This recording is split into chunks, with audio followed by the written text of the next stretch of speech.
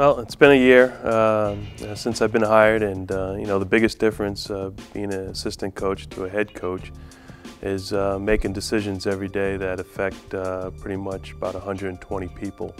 I got a great staff. I learned how to delegate, and I got to trust my assistants and support staff, and that's the biggest adjustment, is just getting everyone on the same page. Looking back at the season, probably the thing I'll remember most is game day. Pre-game, talking with the other head coaches, and just seeing the excitement of our team getting ready to play. Well, this year's recruiting, we got a full staff. Last year's recruiting, we had pretty much only 3 assistants out there recruiting.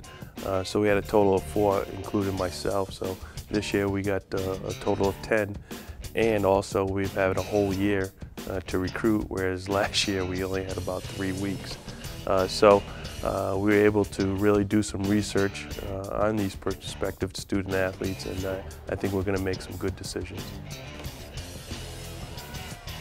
What I'd like to build upon is instead of going through a learning experience where everyone's trying to get on the same page, players and coaches and support staff, I think right now we're looking forward to moving forward and really fine-tuning the program instead of trying new things. So I think our program's in place, our rules are in place. So now we just got to tweak it and and now try to win some more football games.